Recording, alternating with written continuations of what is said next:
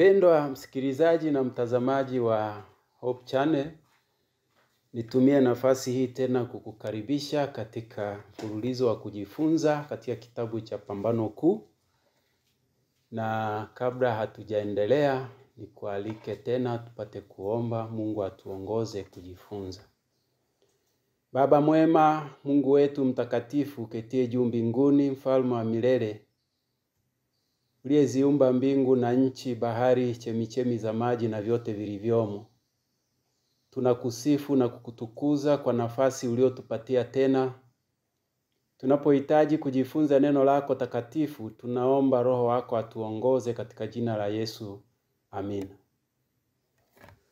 Nikualike katika kipindi hiki cha Taa ya Miguu Yangu, tuendelee kujifunza pamoja kutoka kwenye kile kitabu cha Ufunuo wa Yohana, kitabu kinachofunua mambo yajayo. Mengi yanayokuja, mengi yaliyopo sasa na yale yaliyopita yanafunuliwa kupitia kitabu hiki.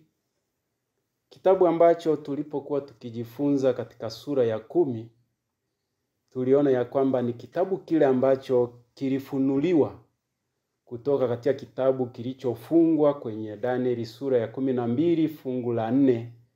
Wakati malaika alipomwamuru Danieli ya kwamba hayo mambo ya siku za mwisho yafunge uyatie muhuri, maana ni kwa ajili ya siku zijazo, kwa maana ya siku za mwisho.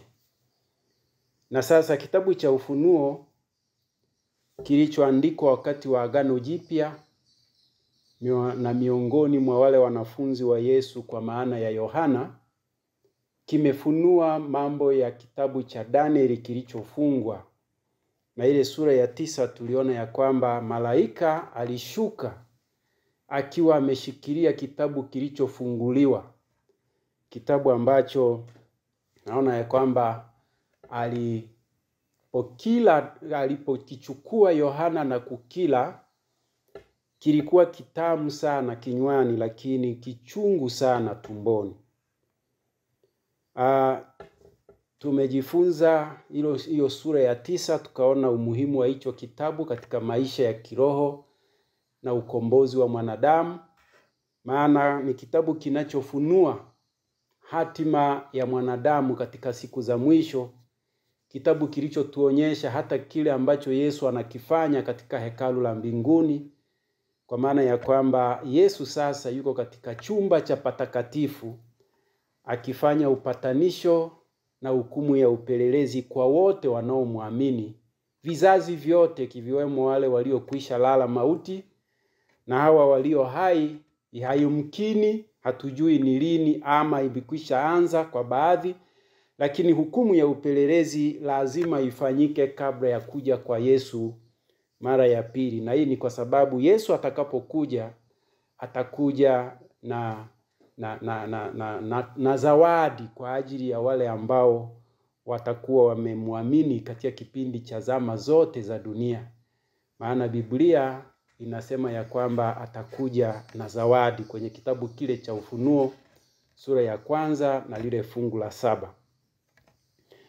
Leo tunajifunza kutoka kwenye sura ya 11 kadri tunavyoendelea kujifunza katika kitabu hiki cha Ufunuo, sura ambayo inaonyesha jinsi ambavyo Biblia tuliojifunza ya kwamba ilidharauliwa sana katika kipindi cha zama za giza, kipindi ambacho Ukristo ulidhoofishwa, kipindi ambacho nuru iliondolewa kwa watu, kipindi ambacho watu hawakufundishwa habari za Mungu kutoka kwenye Biblia, kipindi ambacho Biblia ilidharauliwa hata ikachomwa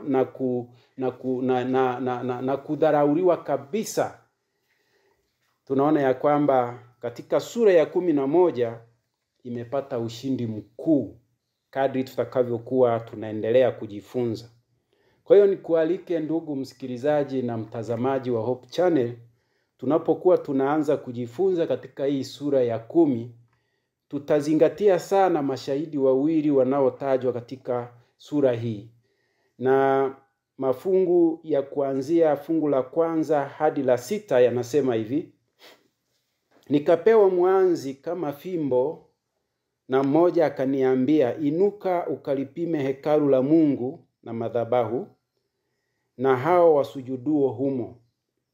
Na behewa iliyo nje ya hekalu uiache nje, wala usiipime, kwa maana mataifa wamepewa hiyo, nao wataukanyaga mji mtakatifu miezi 42. Nami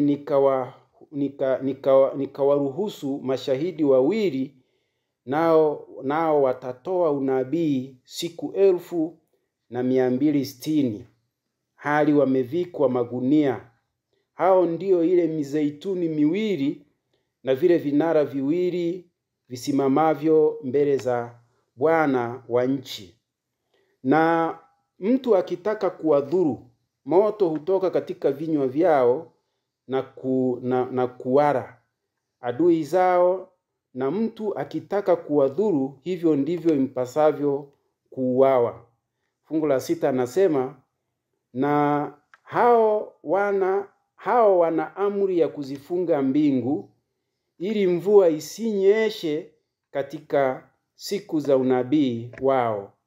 Nao wana amri juu ya mji na juu ya maji, kuyageuza maji kuwa damu, na kuipiga nchi kwa kila pigo kila watakapo. Kwamba kwenye sura hii ya 11 tunapoanza na haya mafungu ya awali, tunaona fungu la kwanza linasema, nikapewa mwanzi kama fimbo, na mmoja akaniambia kati ya wale malaika, huyu ni Yohana anasema, akaniambia, inuka ukalipime hekalu la Mungu na madhabahu na hao wasujuduo humo. Katika mafungu haya ya sura ya 11 ya Mwanzo, Yohana akiwa katika njozi, takumbuka ya kwamba Yohana alipewa ujumbe mwingi akiwa katika njozi, aliona kuanza kwa kazi ya kutakasa patakatifu katika hekalu la mbinguni, kama ilivyoelezwa katika kitabu cha Danieli sura ya 8 na lile fungu la 14, kwamba itaanza mwishoni mwa miaka 2300, ambayo ni ya ambayo ni kuwatayarisha watu kukutana na Mungu. Kwamba mwishoni mwa miaka 2300 iliyotajwa kwenye kile kitabu cha Danieli sura ya 8 fungu la 14, kwamba hata nyakati za asubuhi na jioni 2300 ndipo patakatifu patakapotakaswa. Nikukumbushe ndugu msikilizaji ya kwamba unabii una mafumbo ambayo lakini yana kanuni za kuyaelekeza yakafahamika, ikiwa utakuwa unasoma kwa kufuatilia vizuri kilinganisha fungu na fungu katika Biblia. Tukagundua ya kwamba kitabu kile cha Ezekieli sura ya 4 fungu la 6 kinaonyesha unabii kwamba siku moja inawakilisha mwaka mmoja. Kwa hiyo siku 2300 ni miaka halisi 2300, na tuliona ilianza mwaka 447 na kuendelea mpaka mwaka 1844, kipindi ambacho maandiko yanasema ya kwamba ndipo patakatifu patakapotakaswa. Na nitakukumbusha tu ya kwamba kwa nini haya yanafanyika. Ni kwa sababu ili kukutana na Mungu yanahitajika matayarisho, kwa sababu hakuna mtu atakayemuona Mungu akiwa katika hali ya dhambi. Lazima kufanyike utakaso. Kwa hiyo patakatifu palipokuwa panatakaswa ni patakatifu pa mbinguni, kwa maana ya chumba cha patakatifu ambacho Yesu aliingia kwa ajili ya upatanisho na kuendesha hukumu ya upelelezi. Na katika siku hizo zilizotajwa hapo nyuma, yani siku ile ya tarehe 22 mwezi wa 10 1844, tukio ambalo lilitokea halikuwa la kuja kwa Yesu kutakasa dunia kama ambavyo ilihubiriwa na wahubiri wengi wa enzi hizo, bali lilikuwa ni tukio la kuja kwa Yesu katika patakatifu pa hekalu la mbinguni, ili kama kuhani mkuu aanze huduma ya upatanisho na kufanya hukumu ya upelelezi katika patakatifu pa mbinguni. Ndivyo tunavyosoma kwenye Biblia, na imefafanuliwa kwenye kile kitabu cha Waibrania sura ya 9 na lile fungu la 24 linalosema ya kwamba kwa sababu Kristo hakuingia katika patakatifu palipofanyika kwa mikono, ndiyo mfano wa patakatifu halisi, bali aliingia mbinguni hasa aonekane sasa usoni pa Mungu kwa ajili yetu. Kwamba upatanisho ulihitajika kati ya mwanadamu mdhambi na Mungu aliye mtakatifu asiyepatana na dhambi. Utakumbuka Kristo alifanyika dhambi kwa ajili yetu. Aliuvaa ubinadamu, akaishi kama mwanadamu. Akaonyesha mwanadamu namna anavyopaswa kuishi maisha ya utakatifu mpaka ashinde, kwa maana na yeye alishinda kakiwa na mwili wa kibinadamu. Sasa alikuwa anakwenda katika patakatifu pa mbinguni kwa ajili ya upatanisho mbele za uso wa Baba. Na ukisoma kitabu cha Waebrania sura ya 7 fungu la 26 anasema, maana ilitupasa sisi tuwe na kuhani mkuu wa namna hii, aliye mtakatifu, asiye na uovu, asiyekuwa na waa lolote, aliyetengwa na wakosaji, aliyekuwa juu kuliko mbingu. Utakumbuka ya kwamba ukisoma kitabu kile cha Kutoka sura ya 25 fungu la 10 ukaendelea, hata ukianzia sura nzima ya 25, inaonyesha jinsi ambavyo Mungu alimuelekeza Musa kwamba anapaswa Waisraeli wanapaswa wamfanyie patakatifu ili apate mahali pa kukaa pamoja nao. Na kwa namna hiyo pakajengwa patakatifu kwa ramani na mfano wa hekalu la mbinguni lililokuwa na sehemu mbili. Sehemu ya kwanza ni sehemu ya patakatifu ambako wote wanaruhusiwa kwenda kufanya toba kwa njia ya wakati huo, kwa njia ya wanyama kufa badala ya wanadamu. Lakini baada ya pale kulikuwa na chumba ambacho kuhani aliingia mara moja kwa mwaka. Na hiyo ilikuwa ni siku maalum ya upatanisho, siku ya kuhamisha dhambi za wanadamu kutoka kwenye chumba cha kwanza kwenda kwenye chumba cha pili, ambapo mwanadamu yeyote aliyeungama na atakaye kuwa ameungama kwa moyo wa dhati atafanyiwa utakaso, atatakaswa na kuanza upya.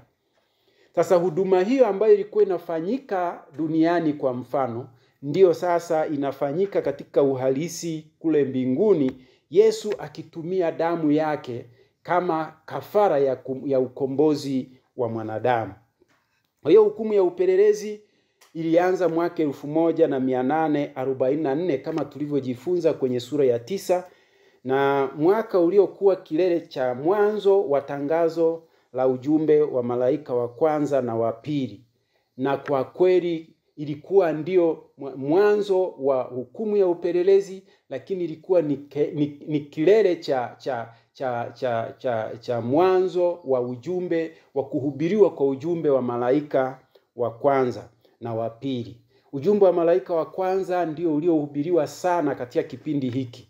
Na ujumbe huu wa malaika wa kwanza na wa pili tunapousoma kwenye kitabu cha Ufunuo sura ya 14 na fungu la 6, ni kuombe turudi tuusome, ulihubiriwa sana kwa sababu ndio ulikuwa umebeba kiini hasa cha ibada kwa Mungu, kiini hasa cha ukombozi wa mwanadamu, kiini hasa cha neema iokoayo kutoka kwa Mungu. Maana ujumbe unasema, kisha nikaona malaika mwingine akiruka katikati ya mbingu, mwenye injili ya milele, awahubiri hao wakaao juu ya nchi na kila taifa na kabila na lugha na jamaa.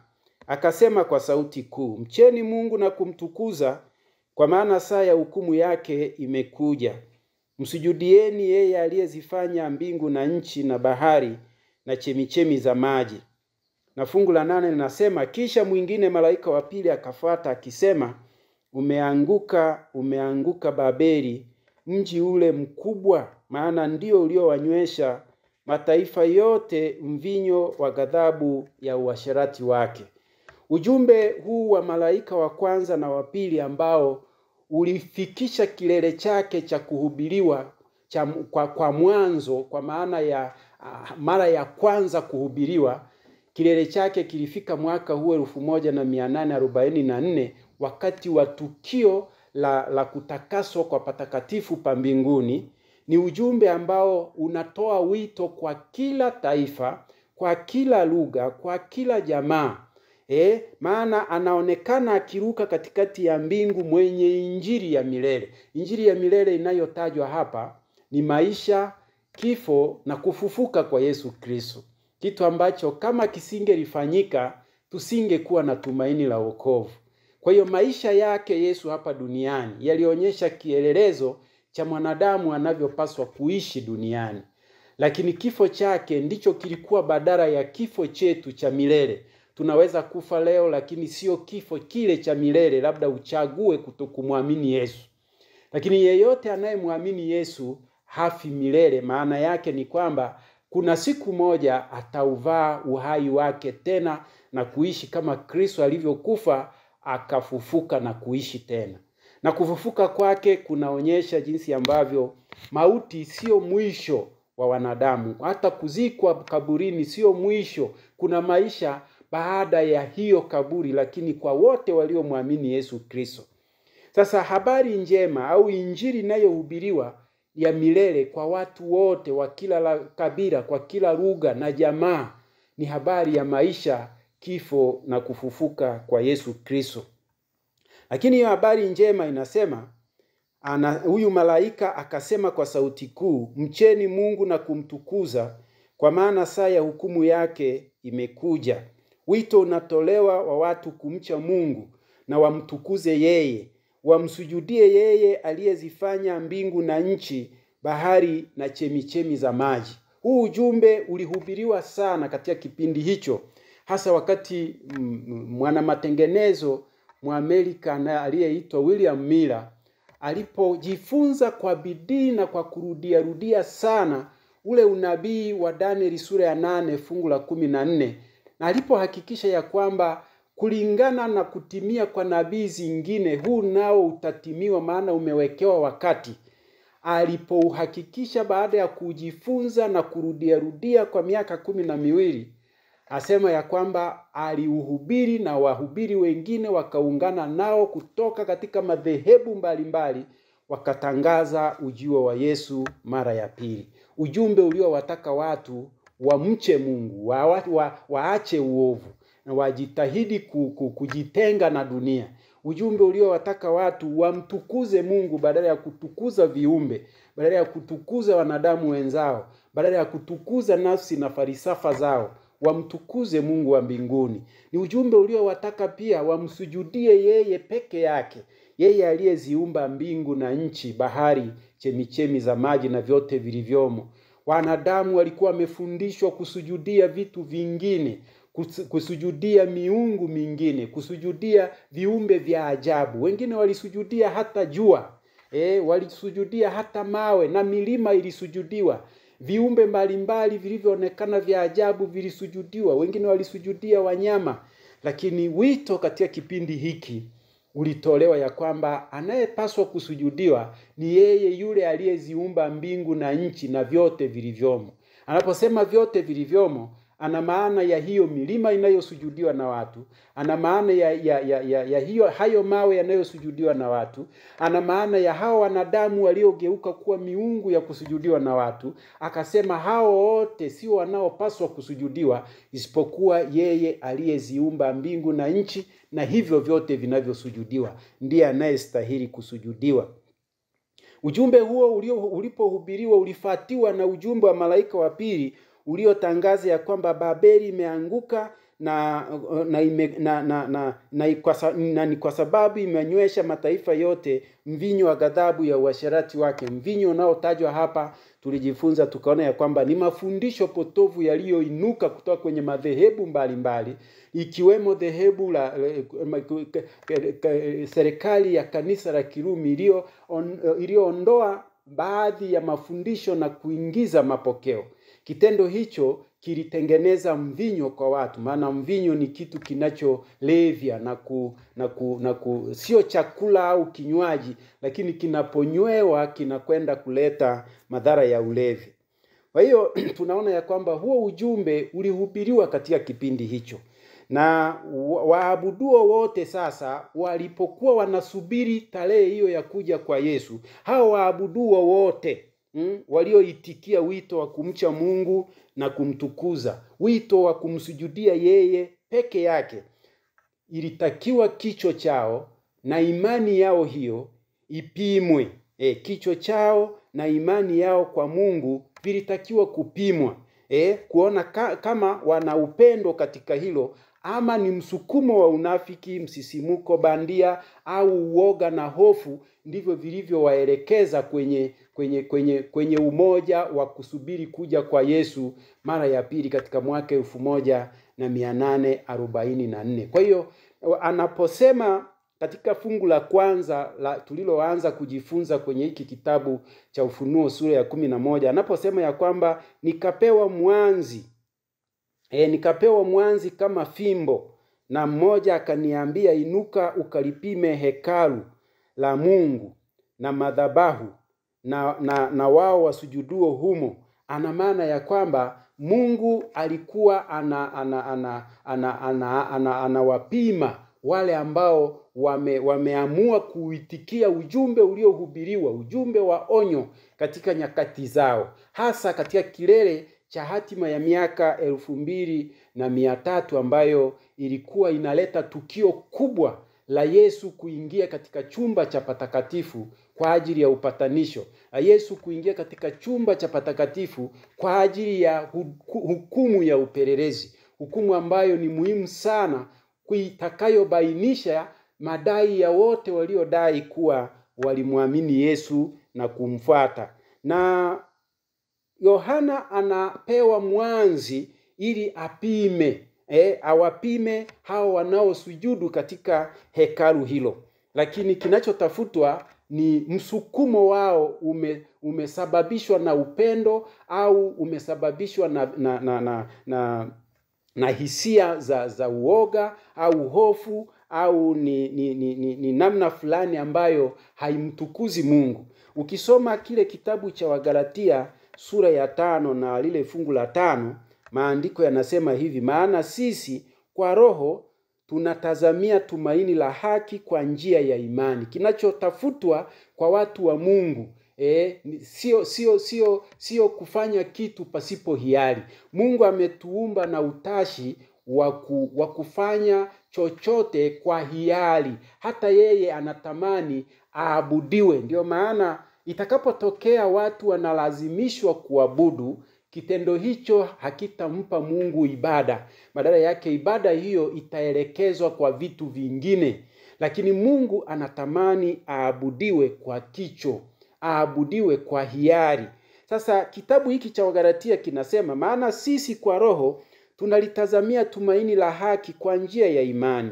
Maana katika Kristo Yesu kutahiriwa hakufai neno, wala kutokutahiriwa, bali imani itendayo kazi kwa upendo. Kwa kweli Mungu anatamani imani yeyote inayoibuka kuelekezwa kwake iwe inatenda kazi kwa upendo. Huyo mwenye imani hiyo awe amefanya kwa upendo. Mtu yeyote anayeshinikizwa katika kumwamini Mungu, mtu yeyote anayeshinikizwa katika kumtumikia Mungu, hicho anachofanya Mungu hakipokei kama huduma inayofanyika kwa ajili yake.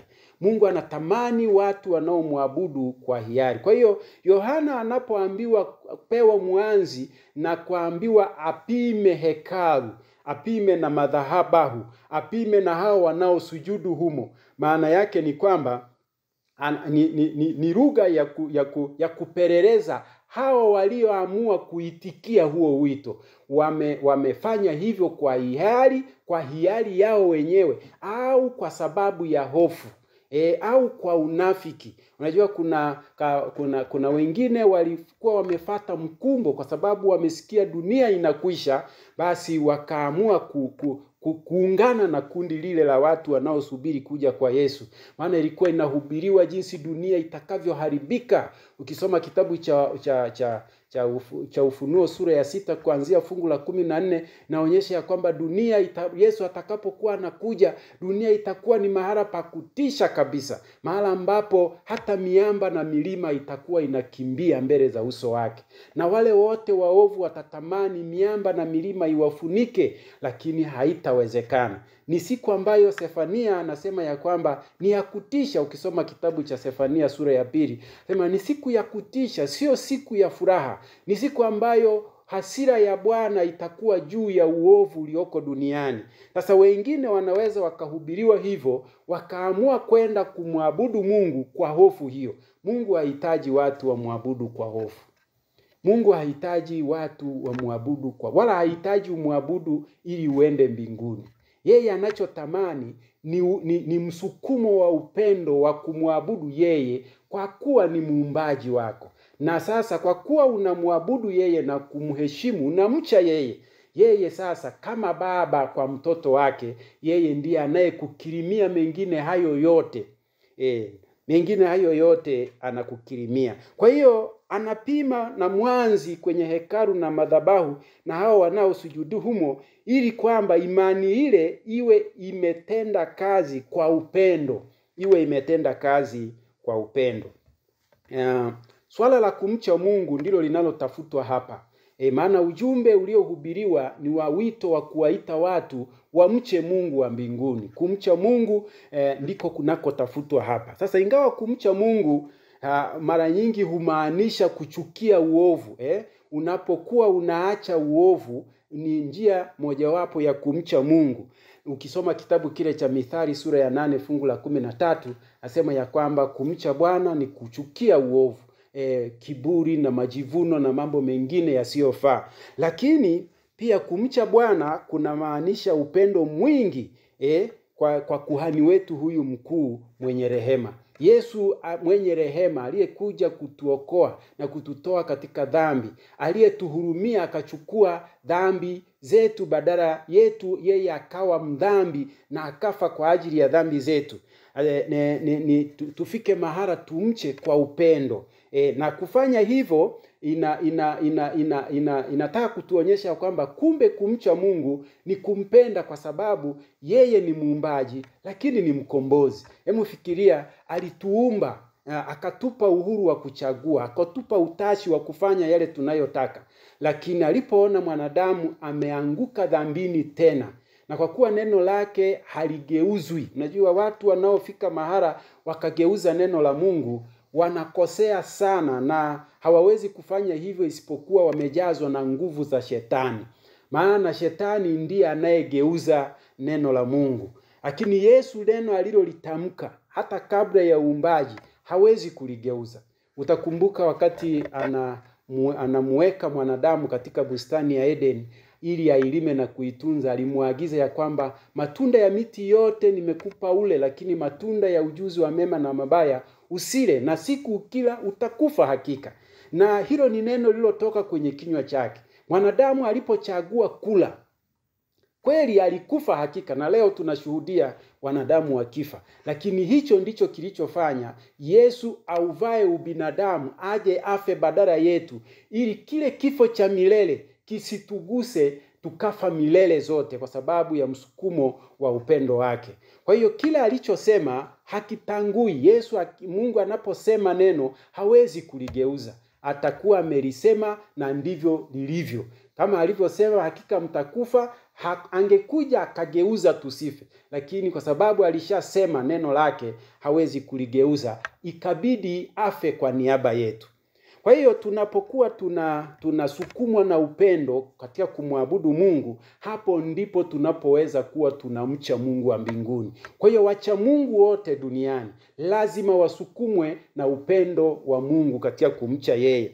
Unaposoma kwenye kile kitabu cha Zaburi 130 na lile fungu la 3 na la 4, sema Bwana, kama wewe ungehesabu maovu, Bwana, nani angesimama? Maovu yaliyoko duniani, wanadamu ambao wanakunywa dhambi kama maji, wanadamu ambao wanakula dhambi kama chakula, nani angelisimama? Lakini kwa rehema za Mungu wanadamu wataokolewa, wa dhambi wakuu. Watu ambao uliwaona wakitenda dhambi kuu duniani, utashangaa wanaokolewa hii ni kwa sababu ya rehema za Mungu. Na ndio maana Daudi anasema, ungekuwa unahesabu maovu, Bwana, nani angelisimama? Maana hata yule Daudi, historia yake inaonyesha anguko kubwa alilowahi kuanguka, lakini Mungu akamsamehe kwa kuwa alimuomba msamaha. Tulijifunza katika kipindi kilichopita ya kwamba mlango uliofunguliwa wa maombezi, hasa Yesu anapokuwa katika chumba cha upatanisho, chumba cha maombezi kwa ajili ya wanadamu wake, yeyote atakayeungama dhambi na kuziacha atasamehewa bila kujali ni dhambi ya aina gani. Na Mungu atampatia nguvu za kuweza kuishi bila dhambi, akiichukia. Kuishi bila dhambi ina maana ya kwamba unaweza ukatenda dhambi, lakini hutafurahia hiyo dhambi, utaiona kama ni mvamizi katika maisha yako. Itakuwa ni kama mtu mwenye afya nzuri alafu akavamiwa na ugonjwa. Mara moja utaona anatafuta namna ya kwenda hospitali ili ule ugonjwa utoke. Hakuna mtu anayefurahia kuishi na ugonjwa. Hivyo hivyo watakatifu wa Mungu wanaomcha Mungu wa mbinguni, hakuna atakayefurahia kuishi na dhambi. Dhambi inaweza ikaja ikakuvamia na hata ukaitenda, lakini hakuna mcha Mungu atakayefurahi kuishi na hiyo dhambi. Atatafuta namna ya kuiondoa. Na kwa kuwa Yesu ndiye kafara, yeye ambaye ukienda ukaungama anakusamehe na anaachilia dhambi yako, hakuna mwanadamu anayemcha Mungu ambaye hatataka msamaha katika Kristo Yesu. Na upendo unaleta msukumo wa kumcha Mungu wa mbinguni katika mazingira ambayo wewe mwenyewe unakuwa na mguso ambao hata wengine hauelewi. Katika kitabu cha Luka sura ya 7 na lile fungu la 41, kuna kisa cha Yesu alipokuwa kwenye nyumba ya mtu mmoja anayeitwa Simeon, aliyemwalika kula chakula. Alikwenda mwanamke aliyejulikana kama kahaba, kwa anaitwa Mariamu Magdalena. Na hiyo Magdalena sio jina lake, ni jina lake ni lingine, baba yake ni mwingine, lakini kwa sababu ya ukahaba aliyokuwa anaufanya kiasi cha kutisha katika mji wa Magdalena, wakamgeuzia jina, wakamuita yeye ni Mariamu Magdalena. Jina la baba likatoka, akabaki na jina la nchi ile. Sasa alipokutana na Yesu aliyemtendea makuu, siku moja ukisoma kitabu kile cha Yohana sura ya 8, siku moja watu walimchukua, wamemkamata katika uzinifu, wakampeleka mbele za Yesu ili amhukumu kufa, maana amesumbua humo mjini. Lakini Yesu alipowatazama akagundua wengine ni wanafiki waliokwisha fanya uzinifu naye, akawaambia mtu ambaye hana dhambi ndiye aanze kumpiga mawe. Na alipoinama kuandika chini, inasemekana akawa anaandika dhambi za kila mtu, na kila aliyeona dhambi yake akawa anakimbia mpaka wakaisha. Kitendo kile kilimfanya Mariamu amuone Yesu kama mtu tofauti, mtu ambaye anamtakia heri. Pamoja na kwamba alimruhusu ya kwamba enenda usitende dhambi tena, lakini msukumo wa dhambi ulimfanya aendelee kutenda dhambi. Sasa siku moja akakumbuka, na alipomuona Yesu katika nyumba hii ya Simeon, kwa kifupi ukisoma fungu la 41, wanafunzi pamoja na huyu mwenye nyumba walinungunika, maana Mariamu alikwenda na marihamu. Marihamu ni nado nzuri, akaanza kuimimina na kumsafisha miguu Yesu kwa nywele zake. Na kitendo hicho kikatafasiriwa na huyu Simeoni pamoja na hawa wengine kama cha kuharibu, maana nado aliyotumia au marihamu aliyotumia ni ya thamani ya juu sana. Lakini kitendo kile kikanungunikiwa. Yesu akajaribu kuona kile kilicho ndani ya moyo wa Mariamu.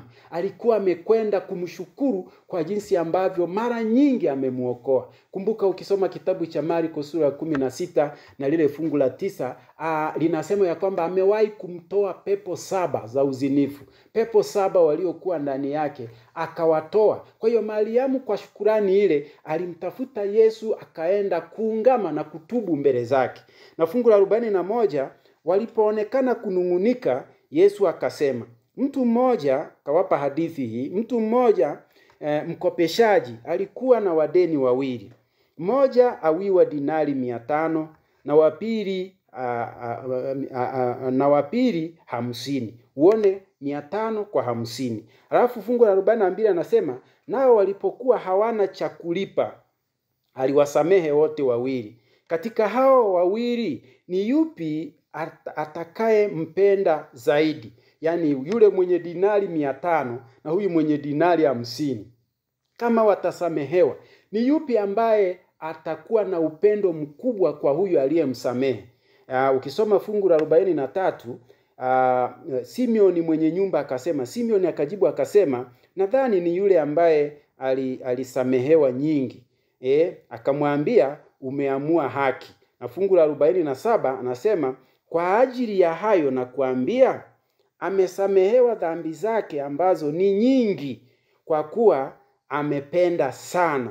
Lakini asamehewae kidogo, huyo hupenda kidogo. Kwa lugha nyingine ni kwamba upendo unaleta msukumo wa ndani na wa kina, kwa kadri ya unavyogundua ya kwamba Mungu aliyekuumba ndiye aliyekuokoa, ndiye anayekusamehe kila unapoanguka, ndiye anayekupatia kila kitu. Unajua, tungefika mahala tukaelewa kile Mungu anachotutendea duniani, tusingekuwa na kitu kingine cha kupenda zaidi ya Mungu wa mbinguni. Hebu fikiria, ili uendelee kupumua, Mungu amekuletea hewa ya kuvuta. Ili uendelee kuwa hai, yeye ndiye ameshikilia uhai wako. Mbegu tunazokula na matunda tunayokula, wanyama tunaokula, vyote ni vitu alivyoviumba Mungu. Tungemtafakari Mungu wa mbinguni tukamuelewa vizuri, tungefika mahala tukasema ya kwamba hakuna mwingine wa kuchukua upendo wetu zaidi ya Mungu wa mbinguni. Sasa katika kipindi hiki Mungu alichotamani ni wanadamu wanaosubiri kuja kwa Yesu mara ya pili wafanye hivyo kwa upendo wa ndani, kwa msukumo wa ndani, hasa wakitambua ya kwamba amewafia na kuwakomboa. Na kwa nini sasa Mungu anatamani upendo, na alitamani huu upendo ndio utawale hawa watu ambao walikuwa nasubiri kuja kwa Yesu mara ya pili mwaka 1844? Ukisoma kile kitabu cha Wakorinto wa kwanza sura ya 13, ukaanzia lile fungu la 1 na kuendelea, nasema, nijaposema kwa lugha za wanadamu na za malaika, kama sina upendo nimekuwa shaba iliyo na upatu uvumao. Tena nijapokuwa na unabii na kujua siri zote na maarifa yote, nijapokuwa na imani timilifu kiasi cha kuweza kuhamisha milima, kama sina upendo si kitu mimi. Tena nikitoa mali zote, kuwalisha masikini, tena nikajitoa mwili wangu niungue moto, kama sina upendo hainifaidi kitu. Kuna haja ya kutathmini upendo ulionao kwa Mungu. Ikiwa unafanya kwa msukumo tu wa kufuata mkumbo, haifaidi chochote. Lakini Mungu anataka upendo wa dhati unaotoka kwenye moyo wako. Ukiamua kumwabudu, umwabudu kutoka moyoni. Ukiamua kumtolea, umtolee kutoka moyoni. Ukiamua kumkataa, ni vizuri pia umkatae kutoka moyoni. Usionyeshe unafiki. Kuna wengi wanalitaja jina la Bwana bure. Kwenye amri ya 3 anasema, usilitaje bure jina la Bwana Mungu wako. Wakati fulani wanajiita au tunajiita kwamba sisi ni watu wa Mungu, lakini maisha yetu yanafarakana na maagizo ya Mungu. Kitendo hicho kinafanya tulitaje bure jina lake na kuvunja hiyo amri ya 3 inayosema usilitaje bure jina la Bwana Mungu wako. Kwa lugha nyingine, kwa nini Mungu anadai huduma ya upendo? Anadai huduma ya upendo kwa sababu Usipokuwa na upendo haifaidi chochote. Tena anasema hata ukitoa mali yako yote ukawapa maskini, kama sio kwa upendo, kwa msukumo wa ndani wa upendo, hasa kwa sababu ya kuwahudumia wanadamu, ukijua ni watu wa Mungu ambao Mungu anatamani waishi. Anasema ya kwamba hata ukitoa mwili wako uungue moto, kama huna upendo haifaidi kitu chochote. Anasema tena upendo huvumilia, upendo huvumilia, hufadhili, upendo hauhusudu, upendo hautakabari, haujivuni, haukosi kuwa na adabu, hautafuti mambo yake, hauoni uchungu, hauhesabu mabaya. Utakumbuka ya kwamba mwishoni mwa mwaka 1800 kulikuwa na uchungu mkubwa kwa watu waliokuwa wameuza mali zao. Walikuwa wameachana na dunia kabisa, wakauza mali zao, wakatoa maisha yao yote. Kwa muda mrefu wamekuwa wakitumia nguvu zao nyingi kuhubiri. Kina William Miller, watu ambao walisonga mbele, wakaacha shughuli zingine zote, wakaendelea kupambana na kazi ya Mungu. Sasa wanapoona lile walilolitazamia halikutimia, miongoni mwa hao wote waliokuwemo hapo, kuna wengi walikata tamaa. Lakini kama wangelikuwa na upendo wa dhati ambao Mungu anaudai hapa, kwamba anataka ibada inayosukumwa na upendo. Anasema kama wangelikuwa na upendo, upendo una tabia ya kuvumilia, na wangekuwa na tabia ya kufadhiliana wao kwa wao, wangeondoa husuda. Lakini upendo anasema haujivuni, na haukosi kuwa na adabu, na hautafuti mambo yake, na hauoni uchungu, hauhesabu mabaya. Fungu la 6 anasema haufurahii udhalimu, bali hufurahia pamoja na kweli. Huvumilia yote. Wangelitakiwa kuvumilia ili wamuulize Mungu ya kwamba nini sasa kinaendelea baada ya tukio hili ambalo halikutukia. Lakini upendo huvumilia, na anasema ya kwamba haupungui neno wakati wowote, bali ukiwepo unabii utabatilika, zikiwepo lugha zitakoma, yakiwepo maarifa yatabatilika. Kwa maana tunafahamu kwa sehemu na tunafanya unabii kwa sehemu, lakini ijapo ile kamili iliyo kwa sehemu itabatilika. Kwa lugha nyingine ni kwamba unabii wa siku 2300 uliokuwa unamaanisha miaka 2300 iliyokuja kukomea 1844, ni kweli kulingana na muda wa kiunabii. Hakuna kilichokosewa, tarehe, siku mpaka saa. Kilichokosewa ni tukio la kuja ambalo lilikuwa linatakiwa lifanyike, na wangelivumilia. Wale wote waliovumilia, tajifunza, tutaona ya kwamba walikuja kufunuliwa na kusonga mbele, na hata leo wanasonga mbele na imani yao inaridhiwa na vizazi hata vizazi. Lakini wengi walikata tamaa, wakarudi nyuma. Maana Biblia inasema lakini ijapo ile kamili iliyo sehemu hubatilika. Kilichobatilika ni tukio lao waliloweka, lakini ile halisi ilishika nafasi yake, kwa maana ya kwamba Yesu alikwenda bila kukosea kwenye chumba cha patakatifu mbinguni kufanya utakaso kwa ajili ya wanadamu anaotamani wakombolewe. Fungu la 11 anasema nilipokuwa mtoto mchanga nalisema kama mtoto mchanga, nalifahamu kama mtoto mchanga, nalifikiri kama mtoto mchanga. Tokea hapo nalipokuwa mtu mzima nimeyabatilisha mambo ya kitoto. Maana wakati wa sasa tunaona kwa kioo, kwa jinsi ya fumbo, wakati ule tutaona uso kwa uso. Wakati wa sasa nafahamu kwa sehemu, wakati ule nitajua sana kama mimi ninavyojuliwa sana. Fungu la 13 anasema basi sasa inadumu imani, tumaini, upendo. Haya matatu, katika hayo lililo kuu ni upendo. Mungu anatamani upendo utawale kati yetu. Upendo utawale sisi kwa sisi. Anatamani upendo utawale huduma zetu kwake. Upendo utawale ibada zetu. Upendo unaozungumziwa hapa ni utii wa sheria na maelekezo ya Mungu. Pale ambapo Mungu anakuelekeza kufanya hivi, alafu wewe ukaamua kufanya vinginevyo, ni kwa sababu humpendi.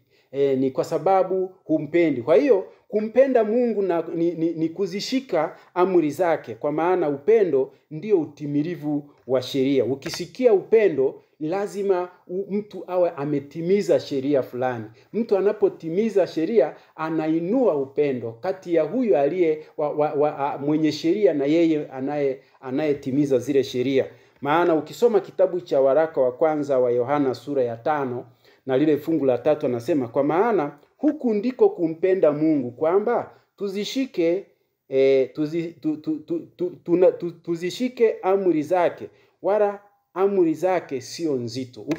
Ukisema unampenda Mungu, upendo unaozungumziwa hapa, ukisema unampenda Mungu, moja ya kitu kitakacho kutambulisha ya kwamba unampenda Mungu ni kuzishika amri zake. Ikiwa umeachana na amri zake, basi hata ukidai kumpenda Mungu, upendo huo utakuwa sio upendo halisi. Upendo ni ule unaokusukuma kutii maagizo na maelekezo na amri za Mungu alizoziweka ili ziwatunze wanadamu. Ukisoma kitabu cha waraka kwa Warumi sura ya 13 na lile fungu la 10, anasema basi pendo ndilo utimilifu wa sheria. Watu wakiwa na upendo, pendo linalotoka moyoni, ndilo linalokuwa utimilifu wa sheria.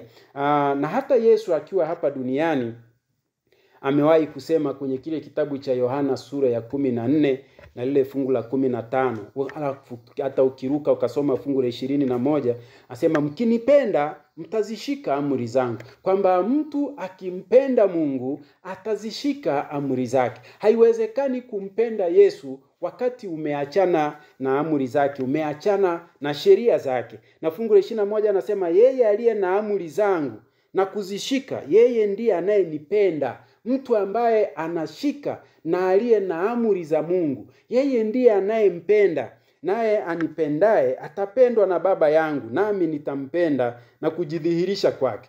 Kinachozungumzwa hapa ni kwamba katika mwaka 1844, nikukumbusha ya kwamba ni wakati ambapo watu walitangaziwa kwamba Yesu anakuja. Maana walisoma wakagundua ya kwamba patakatifu patatakaswa. Hawakuwa makini kufuatilia juu ya patakatifu pa mbinguni. Wakadhani Yesu anakuja kuitakasa dunia, na wote wakawa wanasubiri Yesu anakuja duniani. Ni kweli kwamba katika kipindi hiki wengi walipoona Yesu hakuja, walikata tamaa na wakavunjika mioyo. Lakini wale wanaompenda kwa kukizitii amri zake, wale waliovumilia kama upendo unavyotaka avumilie, asema ya kwamba nitampenda na kujidhihirisha kwake. Alijidhihirisha kwao tena na kuwaelekeza kile ambacho kilipaswa kufanyika. Hii ni kwa sababu upendo ambao umebebwa na tafasiri ya amri za Mungu. Maana Yesu anatoa moja kwa moja kwamba mkinipenda mtazishika amri zangu. Na amri za Mungu kwa ulimwengu tumeshajifunza, lakini tunapaswa kuendelea kujifunza zaidi. Utagundua ya kwamba ukikosa amri za Mungu ambazo ndizo zinatafasiri upendo wako kwa Mungu, utakuwa umefarakana na Mungu kabisa. Na kuna baadhi ya mafungu machache tuyasome kwenye kile kitabu cha Yohana wa kwanza, waraka wa kwanza wa Yohana sura ya 2 fungu la 3 hadi la 4, anasema na katika hili twajua ya kuwa tumemjua yeye ikiwa tunazishika amri zake. Kama tunamjua Yesu, tutakuwa tunazishika amri zake. Na fungu la 4 anasema yeye asemaye nimemjua wala hazishiki amri zake ni muongo, wala kweli haimo ndani yake. Mtu akisema kwamba anamjua Yesu lakini ameziacha sheria zake, huyo mtu ni muongo, wala kweli haimo ndani yake. Ukisoma kitabu cha Zaburi 119 na ile fungu la 118, anasema umewakataa wote wazikosao amri zako, kwa maana hila zao ni uongo. Mtu akiamua kuwa muongo, basi atakuwa amekataa pia sheria za Mungu. Kwa hiyo na Mungu naye anakataa watu wa jinsi hiyo. Lakini unaposoma kitabu cha Mithali 28 fungu la 9, anasema yeye ageuzaye sikio lake asisikie sheria au amri za Mungu, hata sala yake ni chukizo, anakuwa anafanya machukizo mbele za Mungu. Na leo kuna watu wengi duniani, Wakristo, wanaodai ya kwamba wamejazwa na Roho Mtakatifu. Roho Mtakatifu anawaambia mambo, lakini ukisoma kitabu cha waraka wa kwanza wa Yohana sura ya 3 na fungu la 24, anasema naye azishikae amri zake Yesu hukaa ndani yake, yeye naye ndani yake. Na katika hili tunajua ya kuwa anakaa ndani yetu kwa huyo Roho aliyetupa. Kwamba mtu anapozishika amri za Mungu, ndipo Roho wa Mungu anaweza kukaa ndani yake. Lakini mtu akidai ya kwamba Roho wa Mungu amekaa ndani yake na wakati huo huo amefarakana na sheria za Mungu, ukweli ni kwamba huyo sio Roho Mtakatifu. Huyo atakuwa ni roho mwingine, maana kuna roho nyingi duniani. Paulo alisema ya kwamba muzijaribuni roho. Ni nyingi, kuna roho hata za mashetani, kuna roho kuna mapepo na vitu vingine vingi. Na vinaweza vikapata nafasi ndani ya moyo wa mtu na akadai ana Roho Mtakatifu. Madai ya kudai kwamba mtu ana Roho Mtakatifu, hayo ni madai ya kawaida yanayoweza kutoka kwa mtu yeyote. Lakini Roho Mtakatifu hawezi kukaa kwa mtu ambaye hampendi Mungu, kwa maana ya hazishiki na kuzitii sheria za Mungu. Na huyo mtu ambaye ameachana na sheria za Mungu, kwa bahati mbaya anakuwa amejiunga kwenye jeshi la shetani, mahala ambapo anapigana na Mungu ana kwa ana. Maana ukisoma kitabu cha Ufunuo sura ya 12 na lile fungu la 17, vita ya shetani imehamia kwa wale wanaozishika amri za Mungu. Maana anasema joka, yani shetani, akamkasirikia yule mwanamke, akaenda zake afanye vita juu ya wazao wake waliosalia, wazishikao amri za Mungu na kuwa na ushuhuda wa Yesu, naye akasimama juu ya mchanga wa bahari. Kwamba vita ya shetani imeelekezwa kwa wale wanaozishika amri za Mungu na kuwa na ushuhuda wa Yesu. Ushuhuda wa Yesu unaweza ukamaanisha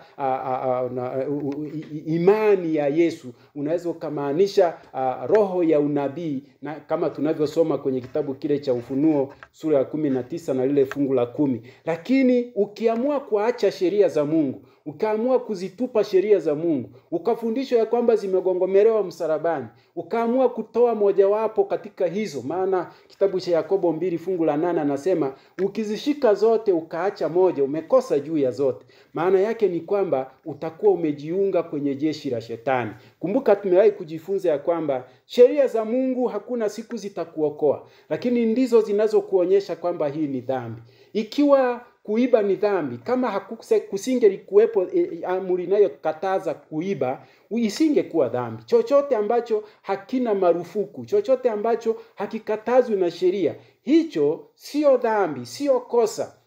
Kwa mfano unapoona unatembea katika nchi ya Tanzania, unaweza kwenda huku ukachukua jembe ukaenda ukalima. Kama jembe kwenda kulima kungefanywa na sheria ya Tanzania ya kwamba kulima ni dhambi au ni kukosea, hakuna ambaye angeenda kulima. Ingawa ndani ya kilimo wanazuiwa watu kulima vitu visivyotakiwa kama mazao yenye madawa ya kulevya kama bangi na kadhalika. Hayo ndio unaweza ukakamatwa. Lakini kama unalima kawaida mazao yako, hakuna atakaye kushika, maana sheria haikatazi kulima. Lakini kama sheria inasema usiibe, hata sheria ya nchi ya Tanzania, ukiiba utakamatwa. Na leo ni zaidi ya kukamatwa, maana wengine wanakamata na kuwaua hao wezi wa papo hapo bila kuwapeleka kwenye mikono ya sheria. Na hapa ni waombe wale wanaofanya hivyo, ikiwezekana mpe mtu nafasi. Mungu hata wewe amekupa nafasi nyingi, mkemee na kumuelimisha, ikiwezekana aachane na huo uovu, mpeleke kwenye mikono ya serikali ili kwamba apate kuelekezwa cha kufanya kwa sababu ya kutokutii sheria za nchi. Sasa wale ambao walisukumwa na upendo katika kipindi hicho, wale ambao walifanya hivyo kwa upendo, wakisubiri kuja kwa Yesu kwa upendo,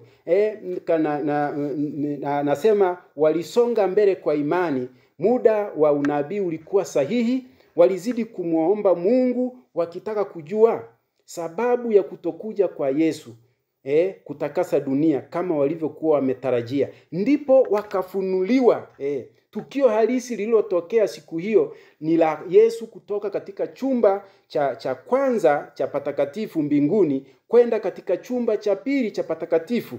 Wakafunuliwa kile manabii wa zamani walichoelekezwa kufanyika baada ya muda huo. Huo muda haukuwa gizani. Sio kwamba ni muda ambao haukujulikana, ni muda uliokuwa unajulikana. Na sasa wale waliovumilia, wale waliokuwa wamefanya hivyo kwa upendo, wanasubiri kuja kwa Yesu kwa msukumo wa upendo wa ndani. Maandiko yanasema ya kwamba waliendelea kuvumilia na kutaka kujua ni nini kilichotokea. Na ukisoma kitabu kimoja kinaitwa Error Writings, ukurasa wa 86, anasema mlango wa kuingia katika chumba cha kwanza ulifungwa na mlango wa kuingia katika chumba cha pili ukafunguliwa, na hapana awezaye kuufunga. Alichofunga Kristo wala kufungua alichokifunga Kristo. Kwa hiyo tunachoona hapa ni kwamba walifunuliwa sasa tukio kwamba Yesu alikuwa anatoka kwenye chumba cha kwanza kwenda kwenye chumba cha pili. Chumba cha kwanza ameshakamilisha ukombozi kwa kifo chake na damu yake imemwagika kwa ajili yetu. Lakini chumba cha pili ni cha upatanisho mpaka atakapokuja duniani. Na ukisoma kitabu hicho cha Error Writings ukurasa wa 42, nasema kwamba kwa kuwa Yesu amefungua mlango wa mahali patakatifu zaidi ambako kuna sanduku la amri za Mungu, alichotaka ni kuwafunulia watu juu ya sabato iliyoachwa kwa muda mrefu, na wakafunuliwa. Hata katika kitabu cha Habakuki tunasoma ya kwamba mimi nitasimama katika zamu yangu, nitajiweka juu ya mnara, nitaangalia ili nione atakalo niambia na jinsi nitakavyojibu katika habari ya kulalamika kwangu. Bwana akanijibu akasema, iandike njozi ukaifanye wazi sana katika vibao ili asomaye apate kuisoma kama maji. Maana njozi hiyo bado ni kwa wakati ulioamuriwa. Inafanya haraka ili kufikiria mwisho wake, wala haitasema uongo. Ijapokawia ingoje, kwa kuwa haina budi kuja na haitakawia. Tazama roho yake hujivuna, haina unyofu ndani yake, lakini mwenye haki ataishi kwa imani. Kwa hiyo wakafunuliwa, wakaonyeshwa ya kwamba tukio lenyewe ndilo sio sahihi, kwamba Yesu anakuja duniani, lakini anaingia kwenye chumba cha upatanisho na kuanza hukumu ya upelelezi. Kitu ambacho sasa walianza kuuliza manabii, wafanyeje sasa? Na katika kitabu cha Ezekiel 12 fungu la 21 na kuendelea, sema neno la Bwana likamujia kusema, mwanadamu, ni mitihani ni mithali gani hii mlio nayo katika nchi ya serikali, mkisema siku hizo zinakawia na maono yote hayatimizwi? Basi uwaambie, Bwana Mungu asema hivi, nitaikomesha mithali hii, wasiitumie tena kama mithali katika Israeli. Lakini waambie, siku hizo ni karibu, zi karibu, na utimilizo wa maono yote umekaribia. Ninachohitaji kukisema hapa ni kwamba wale watu waliokuwa wanasubiri Yesu kwa upendo, alijifunua kwao. Tutaendelea kujifunza tuone matokeo ya wale ambao hawakuwa na hiyo hali iliyotokea, lakini kwa sasa tukomee tu kwamba kile alichokisema Mungu kitatimia kama alivyokikusudia. Mungu wetu atubariki. Tunapofika mwisho wa kipindi chetu cha leo, ni kualike tupate kuomba tena. Mungu wetu mwema mtakatifu, tunakushukuru kwa fursa uliotupatia kujifunza neno lako takatifu. Tunakuomba uendelee kutusaidia na kutuongoza. Kadri tunavyojifunza tunahitaji ufunuo wako. Tunaomba hivyo katika jina la Yesu. Amen.